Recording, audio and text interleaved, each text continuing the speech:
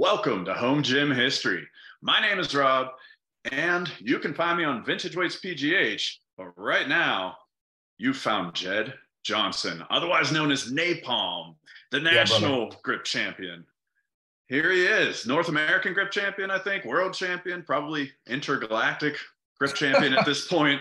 So, yeah, for listeners that don't know, tell us a little bit about yourself, brother.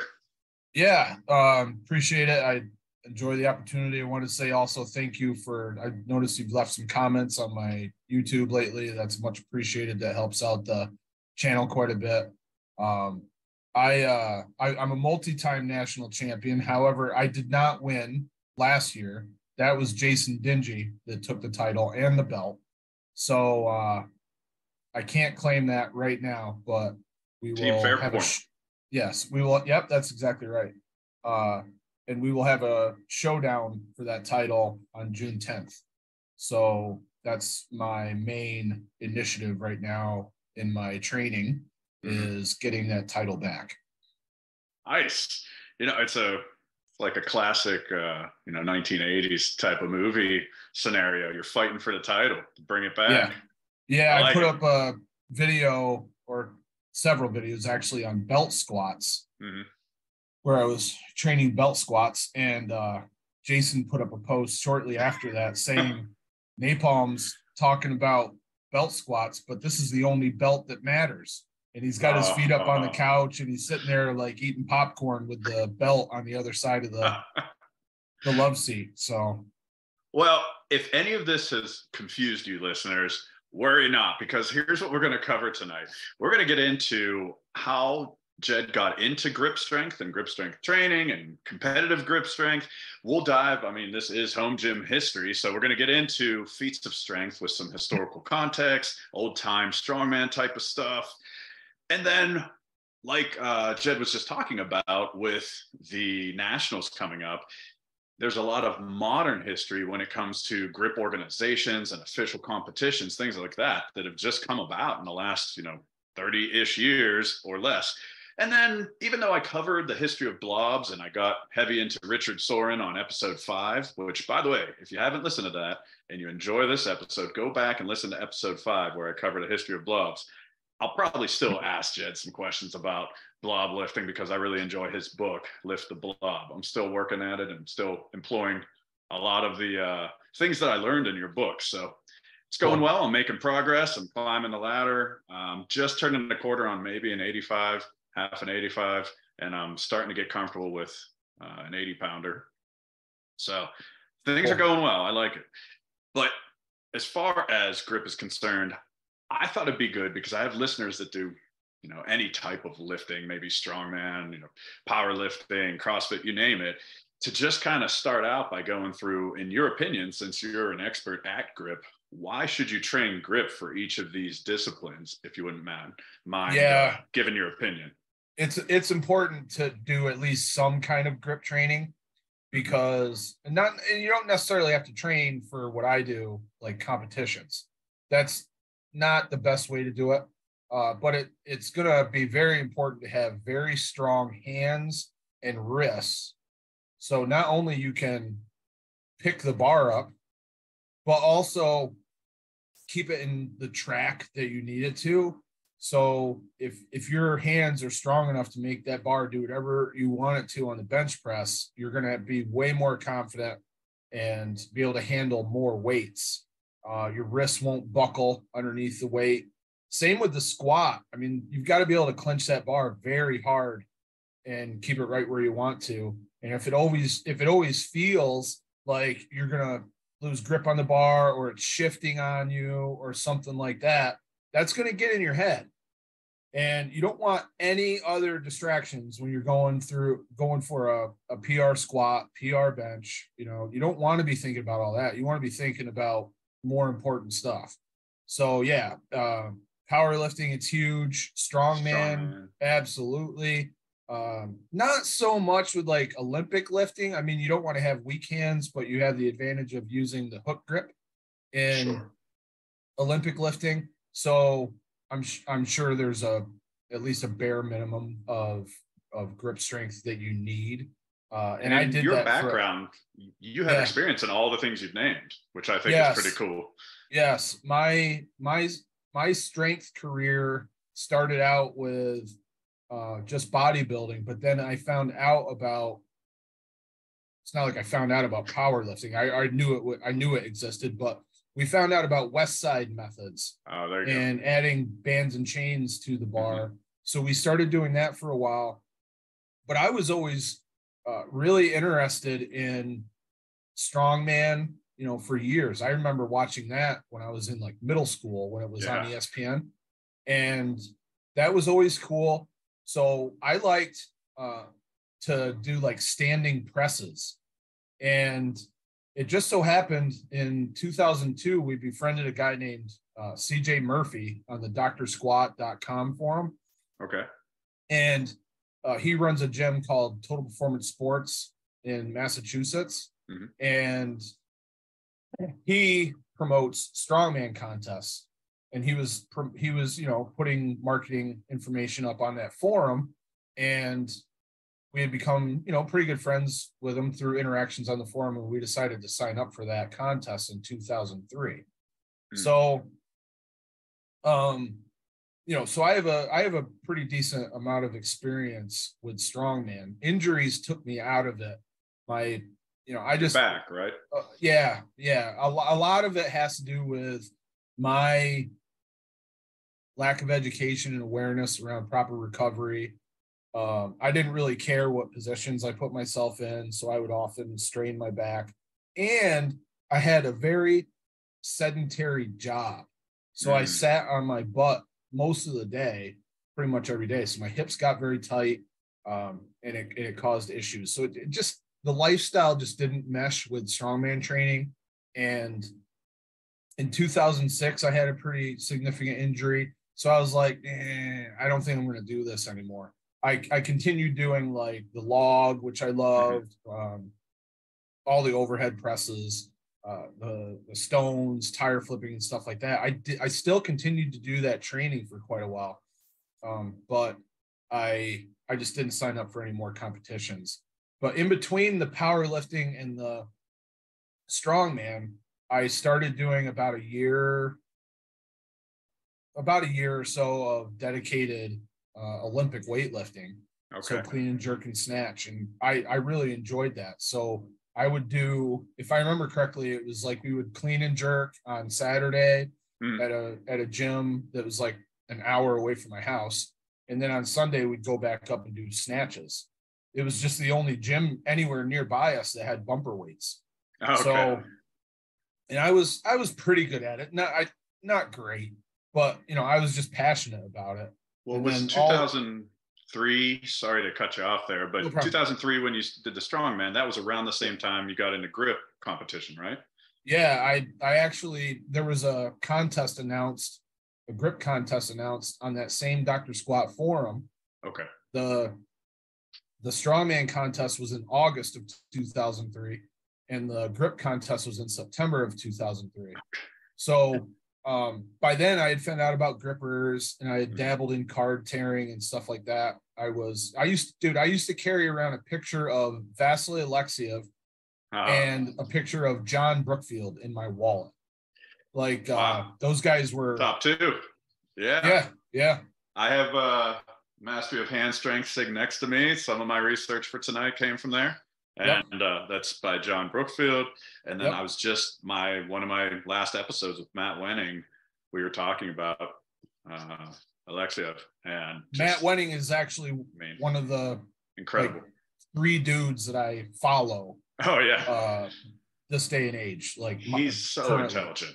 I mean, he's my kind of guy too. He doesn't take any bull from the people. It's like, I just like his attitude, the way he goes about things.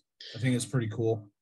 Yeah, I mean, I really, from my perspective, just his historical knowledge really hit home. I mean, there's any number of people that can lift heavy weights. Now, I mean, not everyone could do what he did, breaking all-time records and things, but I just mean there's a lot of strong people, but it's harder to find strong people that also have a strong knowledge of the historical precedent. And that's why I'm thrilled to have you on, because you've got one heck of a historical knowledge. So what I want to do here, Jedd, is I tried out a segment recently called Have You Ever? And this isn't like, we're not getting anything too radical or something that's going to shame you too much. It's more just feats of strength. So you already named one. I crossed it off my list. You have torn a pack of cards. Yes. And what I did was I went through Brookfield's book. I went through, what else I got over here? Brooks Kubick, Dinosaur training, had some cool stuff. I went just all over the place, and I compiled a list of feats of strength that might involve grip, and I'm going to run them by you. Sure. So here we go. Have you ever done a one-handed deadlift? Yes. 275 or 295, no hook grip, but that's probably been since 2004 since I've done that. Okay. How about a one-finger deadlift? Absolutely not. Nope. I dangerous. try to get people. It's not worth the risk. It's not worth the risk. And old-time strongmen, they used to do this kind of one-finger stuff. And when I was reading about it, that's the first thing every modern kind of person writing about it said was, this is extremely dangerous. You're going to tear ligaments, tendons, things. I've had those injuries. I've had those injuries before, and it's really not worth it. Supposedly, Herman Gorner one-handed deadlifted over 700 pounds, which is pretty ridiculous to someone like myself that doesn't deadlift 700 pounds with two full hands. How about, let's see here, you tore a pack of cards, you said, but how about torn a pack of poker cards in half using only your index finger and thumb of each hand? No, I don't think I ever really got into any of those types of variety of tearing, mainly just the full hand. I've done like vertical tears, so you tear the length of the cards, and I've torn the corner of the cards, and I've torn a chunk out of the center. A chunk out of the center. Yeah, I think, and wild. Honestly, I wrote a ebook on card tearing, and I think I only did those feats so I could have the picture of the tear. So it wasn't like I did it in 10 seconds by any means, but but I didn't brace it. So I had it free, and I struggled with it, but I was able to do it. It's funny you mentioned the time, because where I got that from was a French strongman, and I might be pronouncing it wrong, but Batta, B-A-T-T-A. He used to do this, and he'd do it within a minute. He'd rip a deck of cards. How about a phone book? That's a classic one. Ripped a phone book. Bent a horseshoe. Yep. Bent a horseshoe. And, this one was interesting. I'm not good at horseshoes. I just want you to know I'm not good at horseshoes. But I have a DVD on that as well. And what I did is I partnered up with one of my good friends, Mike Rinderly, back in 2011, 2012. And he was the master. He was like one of the top 10 dudes back when that was really, really popular. I mean, all these things I find fascinating because they came about during a time and era where there wasn't organized competition, and it was more of a performance. These men were standing up there, and women. There's some acts of women doing things, and doing things that I talked about this in a couple episodes with the history of strongman with the Kurt Locker on here, about how the whole objective was something familiar to the audience that they would know would be hard to do. If you grab something that's not familiar, it's not really that impressive, but a horseshoe to a bunch of farmers, holy crap, that's a spectacle. So how about a heavy barrel overhead? Apparently George Jowett said that was tough. I've done kegs filled with water, kegs with like some solids and water. Not sure how much the weight was. None of the strongman contests I ever did required a press of a keg. It was more like a carry, like a bear hug carry or a shoulder carry. But I mean, I don't know. I have a keg with water in it in my shed, and I'll do stuff with it. But so I didn't understand at first why that was grip strength. But George Jowett, who he has a patent for a first adjustable dumbbell, all kinds of stuff. He said the rims, right? Yeah, if you have the older style keg where the rim on the edge is thick, so not the perfectly cylinder ones, but the one that's shaped like a football kind of. Sure. Yeah. So when you pick that up, you're clamping it like this. So when you press that water is dynamic. So you've got to control it. That's really hard. Sloshing around. Generally, what people do is they'll offset. So they'll take a grip on the bottom and take a grip on the top. And then that way the water kind of settles, and it's much easier. Much easier. You could double or even triple your reps that way. That's what Brooks Kubick advises in Dinosaur training, to do the offset. So I skipped a bending one, and then there's only a couple more. So Okay. have you ever, this is one that fascinated me. Have you ever bent a coin? That apparently No, is like an old time thing. no, that's it's funny. That just came up on my YouTube comment section today, talking about stainless steel. Okay. He's the only guy I know of that's ever bent a coin barehanded. And I don't know if Chris Ryder has or not. I think he usually wraps it, which, I mean, bending's something like that barehanded is in the same vein as one finger deadlifts, just very, very risky. So Well, I don't think it matters if you wrap it. So John Brookfield's book, Mastery of Hand Strength, kicked off on it. And then I jumped online to do some more kind of looking into it. But apparently, where it started was in Europe, and a lot of the European coins, English pennies, are like the size of a $50, basically, yeah, of US currency. yeah, So it's bigger, you can get a better grip. And back when this was going on 150 years ago, they're very brittle compared to today. So, yeah, it's not exactly the same as grabbing one with Abe Lincoln on it and trying to bend right. it. I think there was a guy named I don't know. Scott St. Vincent that was bending quarters for a while. Whoa, I can't imagine. Yeah, very intense. All right, how about crushing? Crushed a raw potato with one hand. I don't think I've ever even tried that. Okay. That just seemed like I'm not an Ridiculous. unnecessary risk guy, man. I've been hurt too much. Yeah. I've been hurt too much. Safe to assume you've also not crushed a walnut or an apple. No, I've done walnuts. Walnuts. Oh, there you go. I got one. Well, about 25% of the bag is like pretty easy. Okay. Yeah. So you can kind of game that one. Yeah. Have you ever squeezed a tennis ball until it exploded? Squeezed a pop or beer can until it exploded? Squeeze something to make it explode. Not a tennis ball. Okay. I, with two hands and gloves on, Yeah. I've done either beer or soda cans. I can't remember. I shot like a DVD with a dude so long ago, dude. I think his name was Phil. Okay. And we did that at the end, and it was tough. It was tough, but it wasn't super hard. I know that beer cans are easier than soda cans. Like the metal is a little bit lighter, a little bit weaker. So you can do it a little bit better. And of course, that was long before all these fruity drinks, White Claw and all this stuff. Yeah. Which those cans like a Red Bull, because they're narrower, they might be even easier, but I'm not sure. You can train with those, but it makes sense. Like you're going to cut your hands, poking through there. So, some of the classic feats of strength, Thomas Inch dumbbell and plate pinching, things like that, you've definitely conquered. And I know that, and I have specific questions for those. But before we move on, for people at home getting curious about all these things, how'd you learn to do these feats of strength?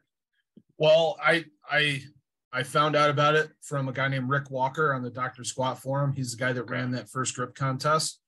And this guy posted like more passionately about grip than anybody that I've ever encountered.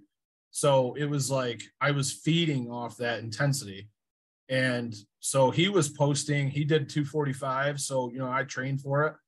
I didn't accomplish it right away. I got it in like August of 2004. So it took me like a year and a half, 2 years. It wasn't dedicated training by any means, but it took a while for me to figure out how to chalk things. Once I figured out how to chalk things properly, then some of that stuff became a little bit easier. But 235s I got pretty quick, and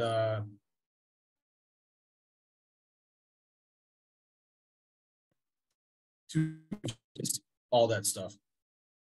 You just froze a little bit there, but I think it came through. So 235s you got pretty quickly.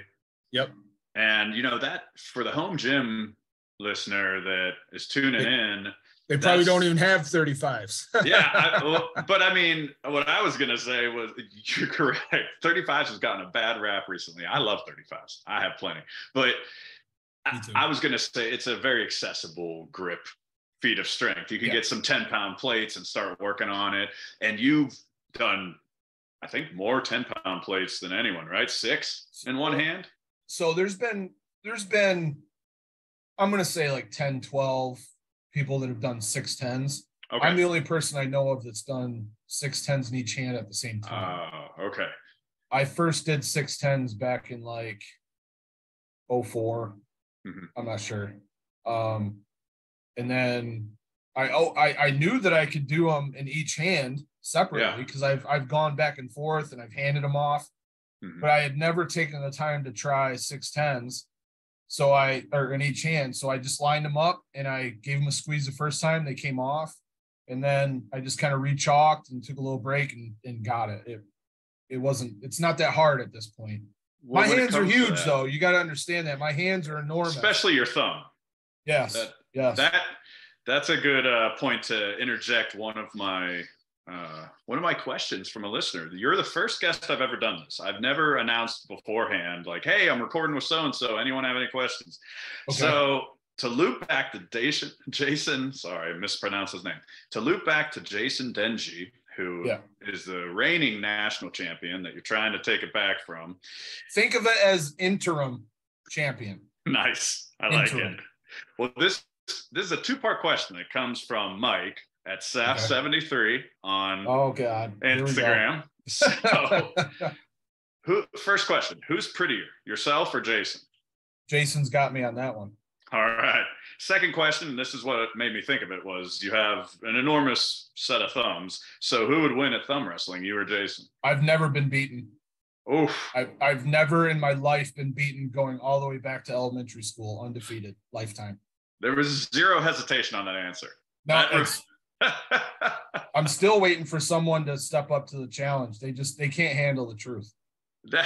You know what? That reminds me of when I had Ed Cohen on here. I asked him, hey, is there anyone today that if they were lifting at the time you were lifting at your peak would be able to do this? And I mean, he didn't even hesitate. He said, no. And so that's what it reminds me of. No hesitation. No one's ever beaten you. So from what I understand, he's got a mean set of hands, like really big hands for his size. I've never met him. On Instagram, he's Team Fairpoint, and I follow him, and I'm entertained by what I see him doing. He lifts, inch dumbbells and various things. So that's a good point to get back into your history of things and just the history of some of these grip feats. So one of the most classic, in my opinion, is the Thomas Inch dumbbell. And I briefly kind of covered it in a previous episode, but can you kind of fill in the listeners a little bit about Thomas Inch, the dumbbell, what makes it particularly difficult to lift? Why is it such a feat of strength? Yes. Okay. So Thomas Inch was a traveling performing strongman in, I would say, like the late 1800s, maybe early 1900s, something along those lines. And I'm going to say he's from the UK because as intelligent I think I am, I don't know whether he was from England, Ireland, Scotland. I don't know what country he was actually from. So the last time I did a video, we might both be wrong, but I think England. I'll check after we record. We'll see. The last time I did a video on this, I said Europe. Nice. Europe. So at least I got razzed in the comments section. So, but he created a series of dumbbells. It was either like 4 or 5 dumbbells. Mm-hmm. All of them had a very thick handle because back in the day, from what I understand, the steel, the iron or whatever was softer. So you had for a dumbbell of these sizes, you would need a handle that was larger, or else if you dropped it, it would run a chance of breaking. So they had a series of dumbbells. One of them was a 172 or 73 pound dumbbell, and the handle was roughly 2 3/8, 2.5 inches, and weighing 172. It had the globe heads on it. Mm-hmm. And the reason it's so hard, 172 pounds isn't necessarily that hard to pick up, but the fact that the handle is so large and the fact that it's all one piece and the globes are much wider than the handle. So you get a lot of momentum. As you pick it up, it wants to turn towards the weakest point of your hand, which is generally the space between your thumb. So it defeats your thumb, it rolls out of your fingers, and you might crack it off the ground like a sheet of paper with. But that's about it for most people. For most people, it just spins. Yeah. But generally, once it leaves the ground, it just rips right out of your hand. Well, I mean, I owe you a debt of gratitude a little bit here that I don't know if you know this, but Chaz, who's Stranger Grip on Instagram, he and I managed to pick up off the used market 2 Thomas Inch replicas and no markings on them or anything. But then whenever I went out to his place to pick up mine, he kept one and I took one home. He said, oh, hey, I reached out to Jedd and he's pretty sure it's an Iron Mine replica because of this and this and this. So thank you very much for helping to identify what I got sitting in my gym here. Yeah, no problem. And I'll tell you, the Iron Mind inch dumbbell that I have is the hardest one that I own. So I have here in my gym, I have a Sornex, then I got an Iron Mind, then Luke got a Selene inch, and then we ended up with another Selene inch. So we have 4 of them here. And the Iron Mind by far is more difficult because the handle is so much smoother and it doesn't take chalk very well. Okay. And it's also got the thickest handle. So I was surprised when I measured it. Chaz told me that, and yeah, it's over 2.5. So yeah. I thought to myself, geez, I'm not even up to lifting an inch replica, and somehow I ended up finding the hardest one. But yeah. I'll get there, you know. Yeah. I've got a trainer, and I'm up in the 130s, starting to crack 140 on the trainer, so I'll get there. You know, good time and dedication, perseverance. Yeah. So something interesting I heard when I was watching your YouTube videos, and if you don't know, listeners, hop on Jedd's YouTube channel. You've got over 3,000 videos, and it's a range of anything from you just answering questions. You do these like 31 days of Q&A, and that's, by the way, what inspired me to put it out there. Hey, anyone got any questions for Jedd? And then you've also just got training videos. You've got your feats of strength. But then I learned something I never heard before. In one video about Thomas Inch, you mentioned that there was possibly people think he might have been cheating at times. There's a hole in it. What's that all about? Yes. So I got that from an article that Nathan Hall, I don't know how to pronounce it. If it's Hawley or Hall, I don't know. It's H-O-L-L-E. I know exactly what you're talking about. He makes replicas. So he put it, yes. Yeah, they're great too. I got one of his, I got the 104 kilogram from him 2 Januaries ago. Okay. So I can't lift that. Yeah. I will, but I can't right now. Exactly. And he, in that article, this is going back, man. This is probably like 2004. And he talked about the original having a hole in it. And people weren't sure what it was. The speculation was that Inch might have worn a wrist brace of some sort with a spike, like a nail that was inserted, that he could drive into the hole of the inch. And then that would totally remove any risk of rotation. Like you were talking about, the weak point. That's right. So like, most people, I think most people that fail at the inch would be able to pick it up no problem if they could, insert that spike in the inside. So, yeah. I'd never heard that before, and I found that fascinating. And I mean, old time strongmen were rife with, it's a show, it's a performance, it's all kinds of, smoke and mirrors and kind of that kind of stuff drives me insane. Yep. Yeah. That's why I'm always like, show me the video. When people tell me they do something, I'm like, you got to show me a video of this. Well, something I learned, for example, with your book, Lift the Blob, one of the things at a certain point you have in your 8-week program for Lift the Blob is basically an assisted lift, but then a hold at the top. And I thought to myself, well, if I really wanted to be like some kind of con man, I could just take a picture of me holding this thing. Exactly. And no one would know that I used my other hand to get it to this point, because I was kind of surprised that with the full blob, even though I could have even only lift a half 80 with the half 100 with the full fat man, it's like, oh, I'm getting like 3 or 4 seconds holding this thing up here. Like, that's enough to take a picture. So I didn't do that. I'm very truthful. I put a video out there. Good man. But it just kind of resonated with me of some of the, like, this is a time and era where there's barely any photographs, let alone no videos at all. Yeah. So who knows? Well, there's a video from British Path that is on YouTube that you can find of Thomas Inch lifting what's called the unliftable Thomas Inch dumbbell. And it's not even the inch dumbbell. It's like some other dumbbell. And people think that is the inch dumbbell. That's the one. Yeah. And that's the biggest work that I've ever seen. Like he has people come up and test it, like they don't even try to lift it. And then he like cleans it to his shoulder, no problem. He might continental it. I can't remember. Yeah. And then he bent presses it with no effort whatsoever, like no strain. It's like a hollow shot loadable dumbbell. Now, and that's, I mean, in the development of dumbbells, I did a whole history of dumbbell episode. You know, there's a big difference between the shot loaded versus the solid cast iron. Yes. One last thing about Thomas Inch that I learned that I found fascinating because I'm a huge Star Wars fan. So the guy that played Darth Vader at one point owned like the Thomas Inch dumbbell, not a replica. That's right. What? Yep. I mean, I know he was a huge dude. That's why he had the role of Darth Vader. Was that just why? Because he was a big guy and he had big grip strength? Do you have any idea why in the world he bought that? He was British. Yeah. So he just respected it. Yeah. He may have. Yeah. He may have known the family. I really don't know. Knows? I know Kim and John Wood own it now. It's in Michigan. David Prowse was that gentleman's name. Yes, thank you. David Prowse. Yep. So John Wood, oldtimestrongman.com. He was that's John Wood. Yep. Yeah. Kim Wood. That's the guy I'm thinking of. Okay. In the 70s and 80s, I believe Kim Wood was the strength coach for the Cincinnati Bengals. Oh.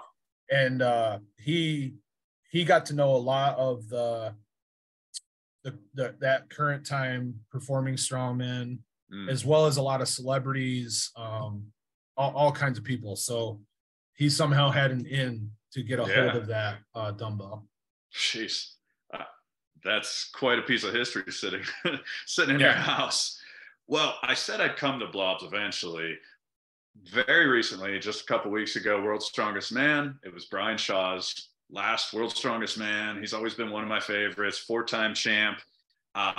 Supposedly, the only person that has lifted a heavier blob than you, half of a round head dumbbell, is Brian Shaw. Is that correct? To lockout, yes.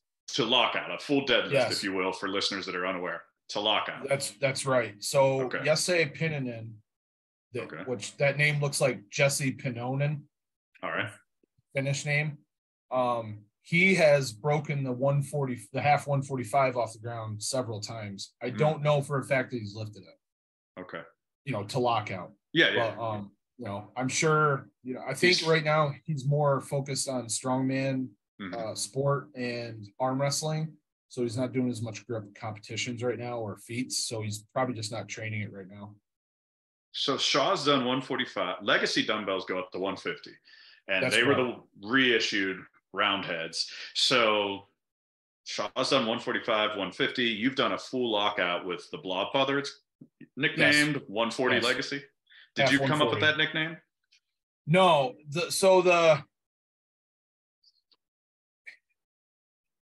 Right now, when there's a new block weight established, the person that lifts it first gets to name it.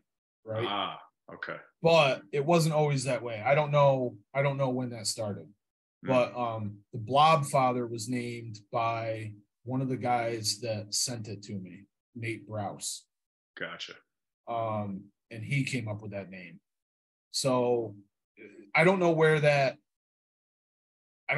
custom came from, because it wasn't always like that. One dude was the first guy, Sean Dockery.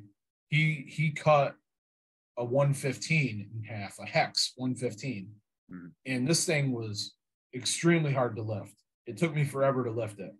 But they named it right away the Impossible. They didn't think anybody would ever lift it. Gotcha. And at this point, after so many years, I can do one in each hand. Yeah. But it's particularly hard because most hexes, the slope angle's like this. So you have the flat part on top, and then your slope angles here. This one is not like that. It's like this, and it's very, very long. It's very long. So the profile is completely different. It's very, very hard to get your thumb over that angle and get a good grip on it. Very tough. Well, this is a good point to throw in another one of my questions from Instagram. This comes from listener Mark at MarcoB42. Jedd, what are your thoughts on the difficulties between the different blob generations? Like what's more or less difficult? What do you find the differences are in them? Okay, so I don't know how much detail you want me to go into, but basically, let's do like a summary. I'm sure you have full YouTube. Actually, yeah. I'm 100% sure you have full YouTube videos on this, but yeah, quick summary. Yeah. So there's an easier way to lift every blob because one side is slightly flatter. Okay. So that side should be on, your thumb should be on that side. Okay. Okay. So if you have a half 100 Fat Man, Blue Blob, or Next Gen, and you lift it, if you attempt to lift it with your thumb on the easier side, all of those blobs are tougher to lift than a half 100 Legacy. Interesting. Okay. Now, if you flip that thing around and you put your thumb on the harder side, then it's a totally different story. Because basically, if you look at a Legacy, one side is like this and one side is like this. Sure. Okay. So if you put your thumb on the straighter side, it's not a big problem. If you turn it around so that it's like this and put your thumb on that more slope side, it give you a big headache. Yeah. And that's one of my blob lift videos. You actually dropped a comment saying, switch the direction of it. Cause I had my fingers, it was a pre-USA blob and I had my fingers on, let's see, how should I say this? I didn't have my fingers on the cut side. Put it that way. Right. So and that's the kind of stuff. I was making it harder on myself than I had to. Yes, exactly. After watching a million blob videos, I see that right away. Like in medleys, people go to lift a blob. I know right away whether they've trained blobs or not because they'll have it backwards most of the time. Half those dudes that have done Brian Shaw's blob medley are trying to lift those backwards. Yeah. So they're making it even harder on themselves. I mean, technique, having listened to a lot of your videos and having looked into some of your ebooks, one takeaway I have is that technique's a big factor with grippers, with blobs, with so much of grip strength. And I mean, you could say that about anything. Olympic lifting, powerlifting, technique matters. Yes. So then getting back into grip strength, organizations were not always around. Just like we were talking about old strongmen, old-time strongmen, there wasn't World's Strongest Man, there wasn't Giants Live, there weren't these competitions. Same thing with grip. There wasn't really a competition until fairly recently. So what's the brief history of like grip organizations that exist? You know, what's the current state of grip organizations? I know you're involved with Grip Sport, correctly? Yes. Correct. So I started North American Grip Sport in, I believe, like October of 2011. And then that continued until maybe 2018. And then we switched the name to Grip Sport International because we were having multiple contests, you know, that were worldwide, you know, in England, Australia, Germany. We were having contests all over the world. So it really didn't make any sense to have North American Grip Sport as the name. Yeah. So we switched that. So that's what we operate as now. The website is gripsportint.com. But gripsport.org is still up, but it's like an archaic website. Like it's not even worth going. I would just go to gripsportint.com. Gotcha. And then on your YouTube channel in 2020, you had said about Grip Sport that you hope to have more state level and regional level sanctioned competitions that would be feeders into the national competition you were just referring to earlier on the episode. You know, it's been a couple years. Is that blossoming? Is that happening? What's the current state of things? It's kind of been in limbo for a couple years due to COVID. Yeah. So in 2020, we were supposed to have a North American championship in Canada because I had held it, I think, 3 or 4 years prior to that. So Eric Hussein was going to take that over. So I was talking about that then. What we wanted to do was we wanted to kind of reset everything after the next North Americans. Okay. And then because that couldn't happen due to COVID, that kind of never took place. Yeah. So what I started doing instead is I started running the United States Championship again because I hadn't run a contest of that name since 2011, something like that. It switched over to the North American Championship. Okay. So now we're actually back into talking about that. I just had a call with Eric last week. So hopefully those things will get initiated now. Cool. But there's always been the feeder structure for nationals, because one of the ways that you can qualify for nationals is by finishing in the top third of your division in a competition. So if you do that, you're qualified for nationals. Does it have to be like a grip sports sanctioned competition of some type? Yes. Like what qualifies? It's got to be grip sports sanctioned. Okay. So top tier sanctioning would be, you would use, established equipment. You would use either scale calibrated weights or competition plates. You would limit it to 4 attempts in a rising bar competition, or you can do what's called last man standing. Either of those are fine. And if that's the case, then, that's one way to go about it. If the person is not able or willing to get all of their plates made and weighed, because you can take them to like a post office or someplace with a certified scale and actually register what the exact weight is of each plate on that scale. It's a non-partial witness, basically. Correct. Yeah. If they can't do that, then you can still sanction your contest. You can still qualify for nationals. It's just that the lifts don't get entered into our database. Gotcha. We also sanction steel bending competitions. So as long as they pay the sanctioning fee, they can be considered sanctioned. And the guys that do the bending competitions are very knowledgeable. Everything's fair, everything's structured. And, so the top finishers would then be able to qualify for nationals through that means as well. Well, speaking of steel bending, I had mentioned Chaz from Stranger Grip on Instagram earlier. He wants to know, you used to be like, really, really good at steel bending, but then you stopped, it seems. Are you ever tempted? You ever get the urge to get back into steel bending? I'm tempted and urged all the time. Yeah. Like I coach. I have one guy right now, and I've coached a bunch of people that were training for the Red Nail and things along those lines. And sometimes I think if I could just like bust out like a top level bar, I could show them better. But the thing is, my body, I can't recover from everything that I do. Yeah. So because like a lot of people don't realize, I train 6 days a week, 3 body days and 3 grip days. So to throw steel bending back in there, I think would be, I just wouldn't be able to do everything else that I want to do at the intensity level that I want to do it.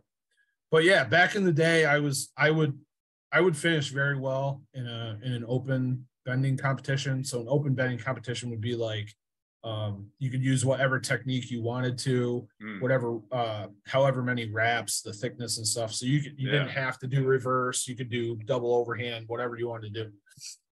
But when it came to reverse bending, I generally would win that event. I was just gifted, I guess. That was the way. Yeah. Well, as a callback to earlier in the episode, you said what your downfall with strongman was not really being too knowledgeable on recovery. So it seems like you learned over the years that, you got to pick your lane and figure out what you're doing. I mean, dude, I'd be up till 11, 12 at night. I'd get up at like 6, 7 in the morning. I ate like crap. Yeah. Like the way that I eat now, I could probably recover better, but my sleep is absolutely pathetic. Like I'm in bed 8 hours, but like I can't sleep. Like I have sleep apnea. I use a CPAP, all that jazz, but like I can't, once I wake up, I'm either hot or cold. It's like I got cold flashes like a premenopausal woman or something, So that's the biggest hurdle with recovery these days. It's the biggest hurdle, dude. To this day, it's one of the biggest things. The diet is on point. Yeah. Water intake. I just started taking AG1, which I thought was athletic greens, but there's another product out there called Athletic Greens. I don't know how that's possible, but so yeah, the recovery would be the factor. Gotcha. I've done my damage, dude. I've done my damage. You know what I mean? It's time for these other guys to catch up. When I'll tell you what, when someone can beat me in reverse, then I'll come back to bending. No, I'll just come back. That's nice. That's you're laying down the gauntlet. It's like arm wrestling. It ain't gonna happen. Well, in terms of getting better sleep and things like that, coming back to organizations, you started out with a committee for grip sport, but then it got whittled down to you and Eric were saying, you mentioned earlier. Any ideas on going back to more of a committee structure to branch out to some of the things you were mentioning before, growing feeder system, things like that? Because I see from a fairly new perspective, I've only been into grip a short while here. I mean, there are some really, like you said about, I think it was Rick Walker, that he just wrote so passionately about grip. Some of the guys I've become friends with online on Instagram, especially, are so into grip that I'm like, some of these guys got to be able to help you out. Dude, I've asked a half dozen times. I've asked a half dozen times for help on the organization. Get like one person that'll say they'll help. You know, I had a podcast for a while. Yeah. Tried to get that going. Nobody wants to help. So like, I'll just won't do the podcast and just stick with what's going on right now with grip. But you know, just because there isn't a formal committee, that's not to say that I don't have people that I reach out to and get information from. And I try to be diplomatic about stuff. Like I run a poll every year to see who will hold the national championship. I saw that. Yeah. Yep. And you know, it just a big part of a poll is the events, and people choose events that people don't like, and people aren't going to vote for those events. Yeah. So, well, I mean, that makes sense to me. And one of the hardest things for me to figure out when I wanted to make the shift from grip just being something fun after training that I mess around with to like, I want to focus on grip, I want to try to get competitive, was how do you do that? Like, what are these organizations? So Grip Sport recently on Garage Gym Experiment, which is the podcast network that I'm on, Garage Gym Radio, it's their primary show. Even though I like to think my show is the primary show. But recently on there, Ricardo from Arm Lifting USA was on there talking about his organization. Those are the only two organizations I pretty much can find, would be yours and his. What's the difference between Grip Sport and like the events that happen in Arm Lifting USA that he described? So there's way more events in grip sport than arm lifting.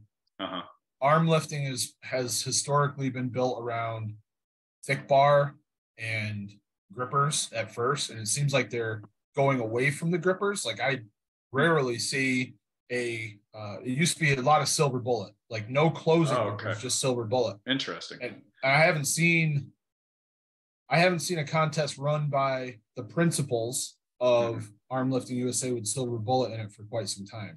And for those that don't know, silver bullet is when you grip the silver bullet product from Iron Mine in between a gripper, right? For time. Yeah, that's right.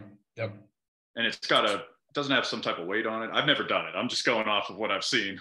Yeah. So the silver bullet is essentially, it looks like they hacksawed a piece of a gripper off. Okay. So it's about this big. If a regular gripper is the handle's this long, it's about half the handle, and then you smush that in between the handles and hold it, and then off the silver bullet is, there you go, there's a COC. All right, so here's a COC. So then this bottom portion here is what Jedd's talking about, would be like a silver bullet, and then you'd pinch it in between. Yep.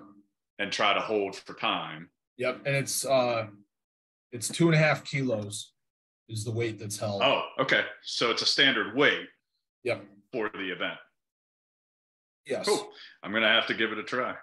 But the main difference is that the variety of events. Okay. So, you know, I give complete autonomy to the promoters that want to run a competition. They can do whatever they want to. It's just, we don't track every event, especially if it's like a one-off piece, you know. Yeah. Oh, this is the cool thing we have in our gym, and we're going to pick it up and hold it. Well, we don't track those kinds of things. But out of the other 50 events that are out there, they may get tracked. What are some of the most frequent events for grip sport? Gripper closing. So Okay. an actual max gripper with a set block. So you can set it to whatever depth you want to, but before you close it, you have to pass a 20 millimeter block between the handles, and Okay. then you close it down. Then there's generally a pinching event. Mm-hmm. So historically, the two-hand pinch with the adjustable Euro device was used. That kind of got phased out and replaced by the flask. Oh, okay. Barrel strength system. So, yeah. Yep. And then in recent years, there's been more Saxon bar use and more Napalm Nightmare pinch devices used. Yeah. And then there's generally a thick bar event. So the one that everybody knows is Rolling Thunder. It's the worst rolling implement on the market. But these days a lot of crushers are used, which is from Fat Bastard Barbell Company. One hand nightmare. There you go. There's a crusher. Is that the 2.25? It is. Yeah. So this is a 2.25 crusher. What Jedd's talking about is a solid, well, almost solid. It has a rod going through it to spin. But what's the main difference between this and a Rolling Thunder? I mean, they're set up the same, that you have a loading pin, you clip it on, and then you grip it. That's correct.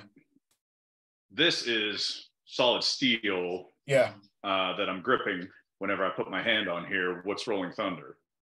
Rolling Thunder is a plastic piece that you would grip onto, and then that rolls around what I think is another plastic piece. Okay.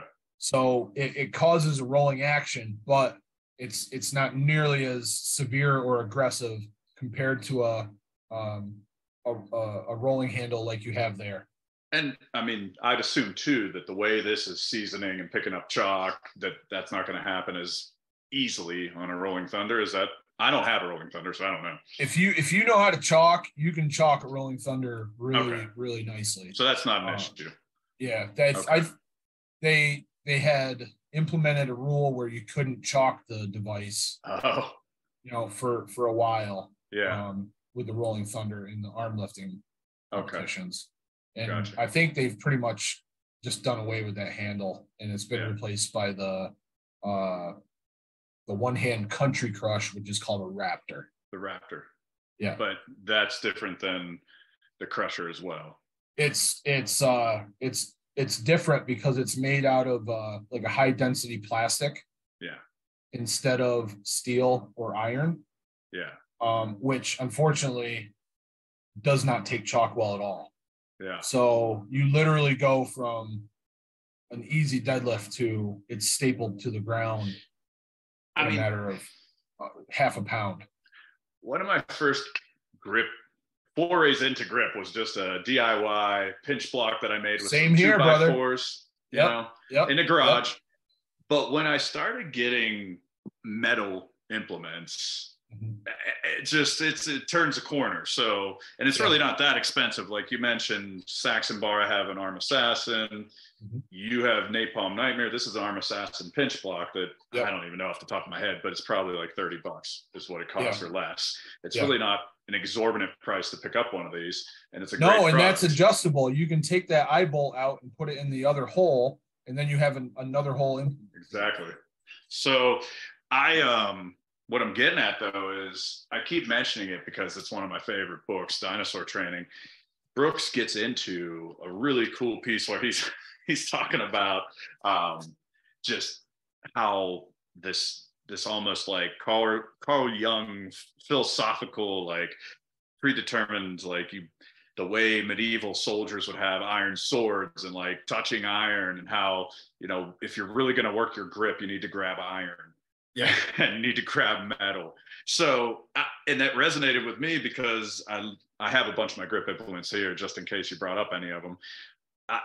They're my favorite. I like the ones like the crusher. There's just something about that just feels better. So that's just my personal 2 cents on it. So that's a big difference. Grip Sport has a variety of things going on. In terms of the home gym, I just mentioned my DIY. So to close this out, what I wanted to do, other than give you the rest of these questions, some of them are a little more goofy from Instagram, was home gym advice. So, you've had home gyms over the years. You said that on Instagram just yesterday, how you've been in a basement gym, a garage gym, you name it. Yeah. When it comes to grip, if someone's been listening to this, now they're getting curious. We mentioned the plate pinch. I mentioned an easy DIY. What else can they do in their home gym? Dude, I would go to the scrapyard and just look around. Yeah. That's what I did. Just go to the scrapyard and look around, and you can find stuff you can make into pinch blocks and vertical bars and all kinds of pull-up, implements to do pull-ups on. We found something that we called a Smurf back in the day. I still don't know what this thing is. I don't know, but it looks like a miniature blob. So you put your hand on it, and then there were these things that were sticking out. So we would like balance weights on there. And then we just pick up more weight. But dude, we were driving one time, and I was like, "Stop the car!" And I jumped out real quick. There was like a 4x4 or something, piece of lumber out on the side of the road, and we would just bend down and pick that up, and we'd have quarters stacked up on the sides of it. So half the time it would tip over before you could pick it up. We didn't have no loading pins. So but brake rotors, I used a brake rotor with duct tape around the edge to train to lift the blob by the face. That is how I accomplished blob by the face. Interesting, because of the width of it. Yeah. Yep. So I would get out to the nearest scrapyard and just start poking around. Yep. Cool. So then on Instagram, I had a couple more questions for you. Another two-parter. This one comes from Zach Mullins, who likes to go by the Blob Zombie. Yep. First question. He'd like to hear about your job interview when you got lost and didn't know where to go. I have no idea what that means. All right. Are there language limitations on this interview? Have at it. Okay. So my first job out of college was at the local beef plant. And because I graduated, I have a Spanish degree. So I can speak fluent Spanish. The first 8 years of my professional career, my primary job was Spanish interpreter. So I was offered an interview. I was granted an interview, whatever you say. So I go to the guardhouse. Now, this is a beef plant, dude. Okay. Have you ever been in a beef plant? I have not. Okay. No. So what I didn't realize, I don't know what I was thinking, but in a beef plant, like the first part of the process is you pick the cow upside down, hang it by one of the back legs, and you stab it in the throat and bleed all the blood out of it. Oh my gosh. And then it's like a reverse assembly line. So they take the hide off. Everyone has like a job that they're yeah. So gradually this cow is turned into blocks of meat, right? Yeah. There's blood everywhere. I can only imagine. But I want to make a good impression at this job interview, and so I had a suit. I went to the front guard check. I said, "Hi, I'm here to see human resources for a job interview." So they gave me the directions. Well, dude, a minute after they told me where the directions get to the human resource office were, I forgot them. So I walked through the main hallway downstairs, and I see some dude, and I'm like, "Excuse me, sir, would you be able to tell me where human resources is?" Now, I'm fresh out of college. Actually, I wasn't done with college yet. I still had to finish some courses to graduate. Anyway, I haven't had a lot of experience with people like this. "Excuse me, sir, could you tell me where human resources is?" The guy looks at me, down, up, down, up, and goes, "Who the fuck are you?" And I'm like, oil can. Like I couldn't move my jaw. You couldn't have been more young and green and just inexperienced in your fresh new suit looking for a job. So there was somebody else in the office. It ended up being the cooler office. So like there's employees that work in the cooler. They stage the carcasses between the kill floor and the boning room because you need time to cool the carcasses down. That's like an episode of Mike Rowe's old show, Dirty Jobs. Like, goodness gracious. I always thought it would be great for him to go to one of those. Yeah. But the other guy comes over, saves the day. He's like, "What are you looking for?" I said, "Human resources." And he says, "It's right at the top of the stairs." I was almost there. I didn't even so know. Close. So I go up for a job interview in a suit, tie, dress shoes, and little did I know the uniform for the employees on the kill floor was like a jumpsuit, a full body coveralls, sleeveless coveralls. By the end of the day, most people were sweating through the thing. You could like see their underwear. And I used to go out, dude. It never bothered me. I went out for a tour.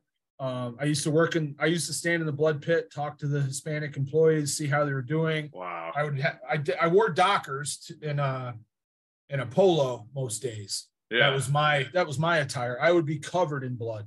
It never bothered me. But you eat beef to this day? You're still not Oh yeah, I love it. Yeah. You're okay. Absolutely. You're not bothered by it. No way. No, it's fantastic. Yeah. But yeah, that's the job interview story. Wow. I knew I chose correctly to close out with this 2-part question because I've had a feeling that Zach's first question was a good story, and it was. It didn't disappoint. And this is his other part of his question, which I think would be a great way to end out.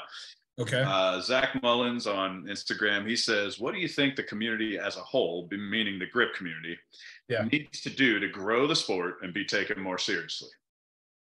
Okay. To grow the sport, we need more contests being run. Okay. And I think people, they just think they don't have what it takes to run a contest. It's actually pretty easy to run a contest. I've gone overboard with competitions before and made it very, very stressful for me. But, most of the time it's a very laid back day. There's a few hours of organization to set up the gym, but for the most part, it's pretty easy. And I'll do a call with people to help them out. I do it all the time. So we need more competitions, and to be taken more seriously, kind of a 2-parter. People need to get stronger. So I think a large portion of the grip community only trains grip. And unfortunately, it's hard to take someone seriously as a strength athlete when people already don't have any idea what they're doing with these implements. It means nothing to them because they've never seen these implements.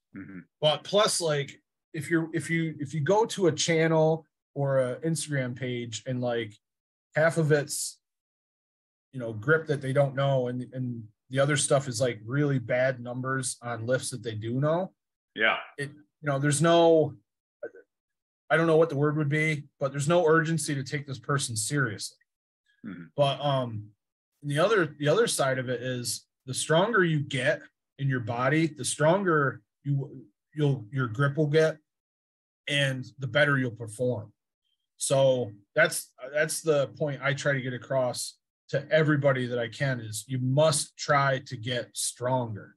You must do at least bench press and squat, if not deadlift, because powerlifting is the most basic form of strength training that there is.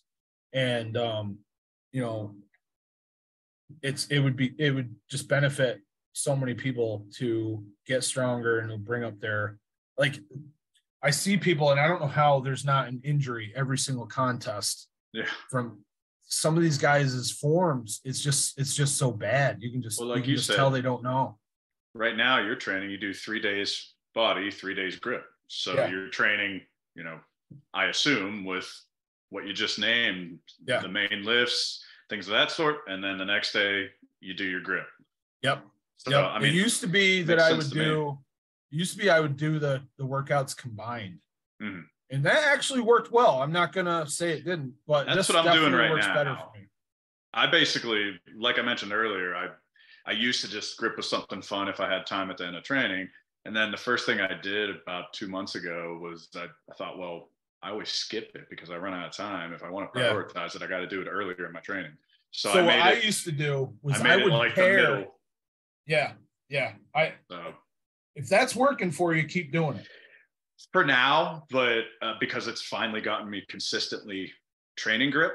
Yeah. But now I'm realizing, oh wait, like I need, like you said, recovery. Like I'm not doing this in the best way. Like I need to, think about, okay, I'm doing thick handle today. Now I'm going to do this, whatever, might be pinch grip the next day.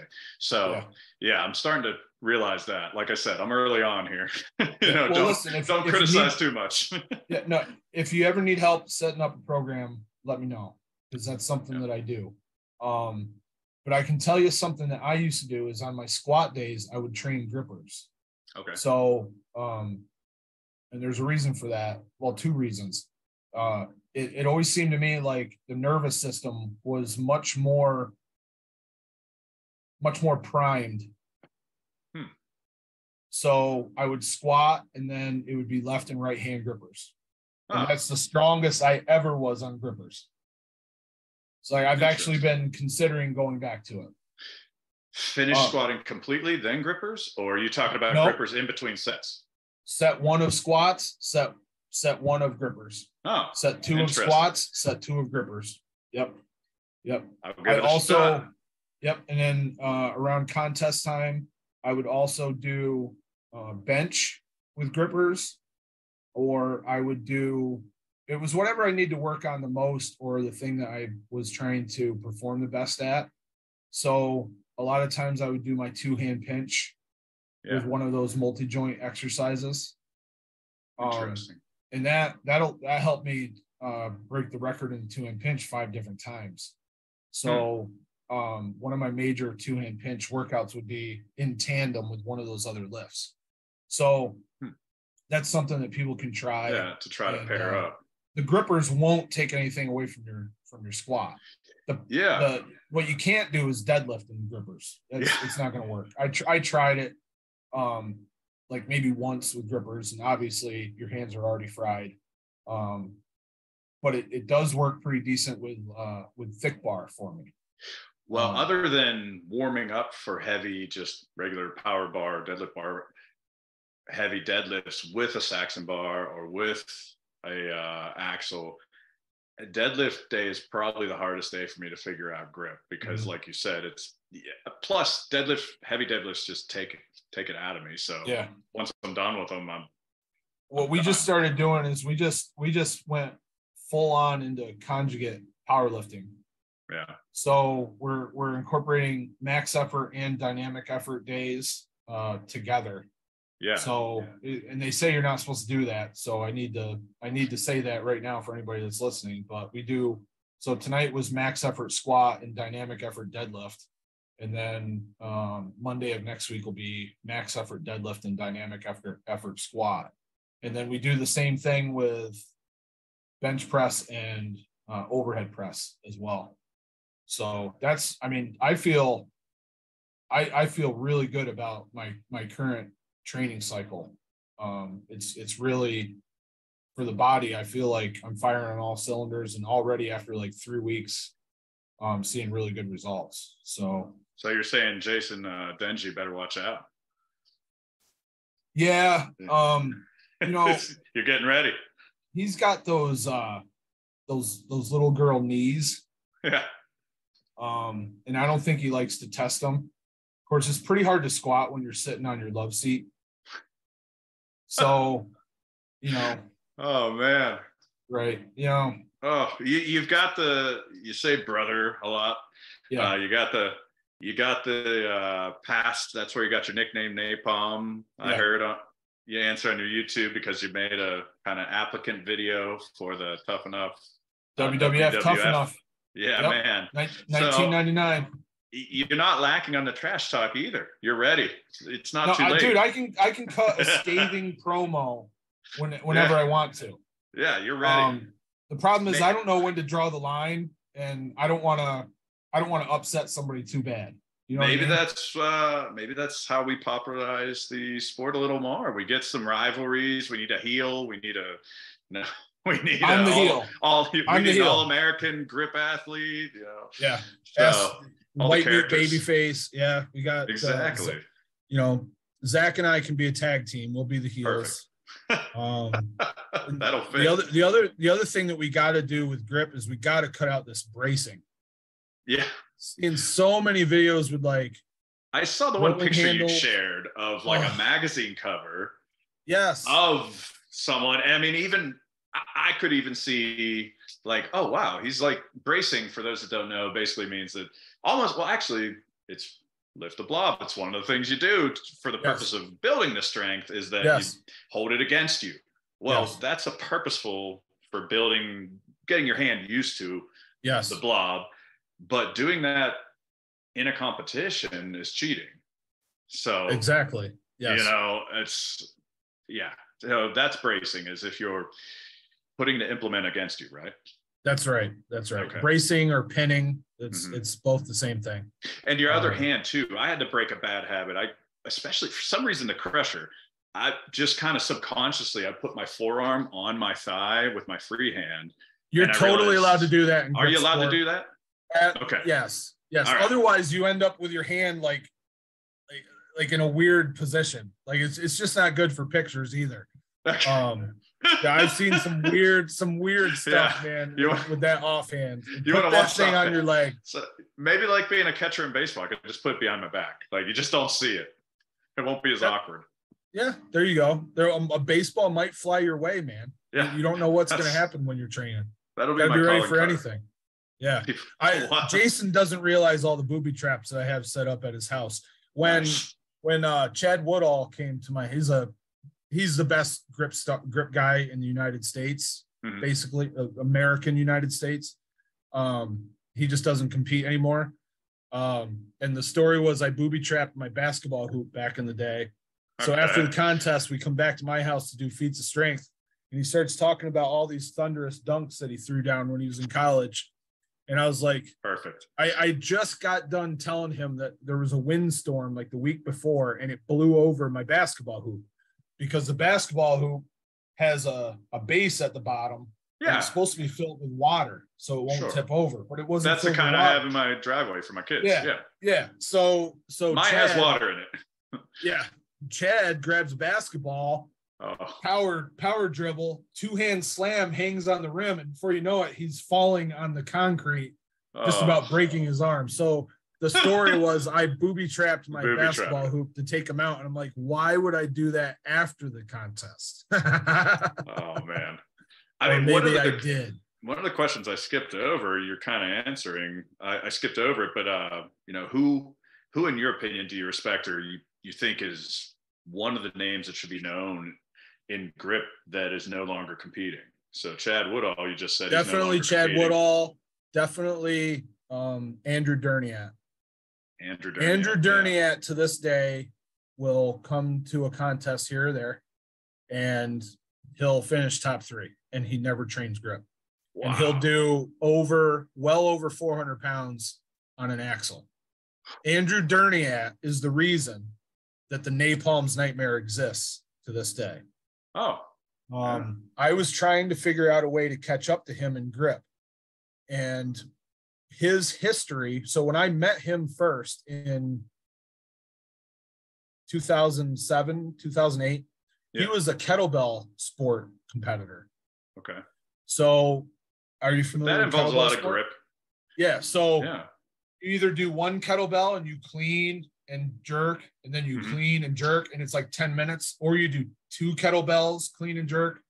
So, and there's also snatch, but there's a lot of dynamic eccentric loading, right? So it comes from the top position, and then it comes back down to the bottom position. That's a tremendous amount of eccentric loading. So I figured that part of his prowess might be from that dynamic eccentric loading. Makes sense. So I was not interested in doing kettlebell sport or kettlebells for that matter. Yeah. Instead, what I came up with was a 2-handed rolling handle that I could train swings with. Oh, okay. So I would be down there doing swings with 180 pounds on the Napalm's Nightmare. Yeah. It was never intended to be a competition device until Luke started his Arm Assassin company. Yeah. And I was like, why don't you make Napalm's Nightmares, man? And he started making them out of metal. Prior to then, they were made out of PVC, and there were only like 10 of them in existence. So Andrew Dernier is the whole cause of that. Now I know when it comes in, let's see, I think Luke's on vacation this week, but when it comes in a week or two, now I know the history on it. I just bought an Napalm Nightmare last week. Well, thank you very much for your purchase. Yeah, man. If people don't know, Arm Assassin Strength Shop is one of my favorite companies. They're right here in Pennsylvania, just like I am in Pittsburgh, and Jedd's on the other side of the state. And you're friends with Luke, longtime friends, correct? Yep. And he's a very accomplished arm wrestler. Both, I mean, he won nationals in 2018. He was He was North American champion in 2018. So no stranger to any of the implements and any of the tools that he makes. And it's a small company, and it's right here in Pennsylvania, made in the USA. It doesn't get better than that. So I've purchased several things from him, and never great company, great turnaround, great prices. Absolutely. He doesn't try to, gouge you. No. I think he's only raised his prices on implements one time, and that was like during COVID, I think, when the prices went up so high on importing steel. Easily, I mean, a month into training with him, he was the best grip partner that I ever had. The dude is so smart. Like, he's like a semester short of being a doctorate. Wow. So he's extremely brilliant. Yeah. He taught himself welding. That's, I mean, for someone who does it for a living now, that says a lot, because I've seen a lot of bad welds in my day, and I haven't seen any from Arm Assassin. That's for sure. Nope. But then your products, you mentioned how you had a book on card tearing, how various DVDs I mentioned a couple times the Lift the Blob ebook that I have. And then you mentioned coaching too, when you're talking about programming, things like that. Where do people go if they want to find all these things, or, get in contact with you? Where can they find you? So my main website is dieselcrew.com, and you can find stuff there. But what I would suggest is for people to go to my Instagram, jedd.diesel, and go to my link tree on my bio. It's got not all, but almost all of my products, as well as my membership site called thegripauthority.com, which I'm getting updated. It hasn't been updated since 2009. What I mean is the formatting of the page has not been updated since 2009. Gotcha. Yeah, it's going to get brought into the, the 2010s at least, not the 2020s. But there's about 1,000 posts on there too that are all instructional features for grip training, grip sport, grip feats, all that stuff. Strongman sport, powerlifting, kettlebells. It's all on there. Whatever I was passionate about at the time, I would do a feature on. But yeah, I have products on just about every top feat of strength that's out there, except for like coin bending and single finger deadlifts. The stuff that you said was really dangerous. You're not going to instruct people how to do. That probably makes sense for your own liability reasons. And I don't want to see anybody get hurt, man. Like, this is stuff that is like part of my life. Like, if I couldn't train grip, my life quality would go downhill, like, severely. I've gotten into grip strength. I don't want that to happen. Because it's fun. I like the variety of it, and I just think it's fun. And if I get hurt, then I can't do the fun thing I like to do. So all I really ever wanted to do was rip a deck of cards. Yeah. And look where if I was at the bar, I could say I can rip a deck of cards. Yeah. And then someone grab a deck of cards and I'd rip it. That's all I wanted to be able to do. Yeah. But it just became this never-ending barrage of feats that you could try to do. And I just made it a goal to do all kinds of them and ended up doing them. But, some people are down on grip sport because there's such a variety, like, it gives you a plenty of challenges to do. You're never done. And there's no saying you have to go out and buy all that stuff. Like, when a new pieces of equipment come out, people just run and buy it. And I know it's just at their houses collecting dust. Wow. And they probably have like 5 different rolling handles. Exactly. Like, you don't need that. You don't need that. But grip, to my knowledge, and please, correct me, it's, even though there's hundreds of different implements, it comes down to like, thick handle, pinch, crushing. Yep. And am I forgetting something here? And you could call thick handle supporting, but and usually a vertical grip. Vertical, there you go. Yeah, a vertical like a grip. hilt. Yeah. Yep. Hilt, vertical bar, little bighorn, Mm-hmm. all that stuff Something would like be that. lumped into that category. Because to put a plug into somewhere I'll be, I'm going to be going to heavy hands competition that Zach Mullins, who I mentioned earlier, is putting on with Ben Helms in Virginia, September 8th. And the first thing I thought was like, oh crap, what do I have to buy to like train for this thing? And Zach right away was like, nope, what do you got here? Just use this and you'll be fine. Or here, put your fat grips on this and do this. And okay, there you go. Yeah, between now and September, you could probably set up a weekend trip to go to someone's house and test out like the Andrews axle. Yeah. And then you'll know where you're at, dude. At least you know your opener. You know what I mean? Like, and then you can prepare as far as conditioning perfectly well with just an iron or steel rolling handle, some kind of pinch implement that matches the size that you've got to lift on in a competition. So, like, I'm glad you bought the Napalm's Nightmare because essentially you don't need a Saxon bar now. You don't need a 2x5. You don't need a 3x3, 3x4, whatever the sizes are, because we have handles for all that stuff. Yeah. So you can condition your hands for that perfectly fine with the Napalm's Nightmare. You're in good shape, dude. I hope so. I mean, I'm taking the attitude of, hey, I'm new at this. I'm just going to go have fun and learn, because as a home gym owner, I'm usually by myself training. Well, I have my kids bopping around and I've got little tiny weights that they lift. But yeah, it'll be a chance for me to learn from some people more experienced than me and just kind of figure out how it works. So please, I'll drop links for just about everything we mentioned down in the description. So all of Jedd's stuff will be down there. Listeners, I appreciate you tuning in because I got some really good questions. Thanks to all of those that put in questions. I didn't get to a couple of them, but I did see them and I appreciate them. And go to Apple, Spotify, YouTube. The best way to support the show is to just follow, subscribe, like, comment, do all that stuff that, like Jedd said at the top of the show, supports the algorithm. That's what I always try to do online. So please return the favor if you like our show and do that. Thank you so much, Jedd. I appreciate it. Yeah, if you don't care, I'll make your listeners a special offer. Oh, please do. Anybody that is a listener to this show, if they reach out to me and say they watch this show, I will give them half off at thegripauthority.com. Man, nice. So half off at Grip Authority. That is a substantial discount, everybody. Yep. So yeah, all you got to do is let them know home gym history. So and leave a comment on this video. That helps. Yeah. That helps the content producer tremendously. It does. Leave a comment down below. It does indeed. So hey, thanks so much, everybody. We'll see you soon with a new episode. Thanks a lot, Jedd. Thank you.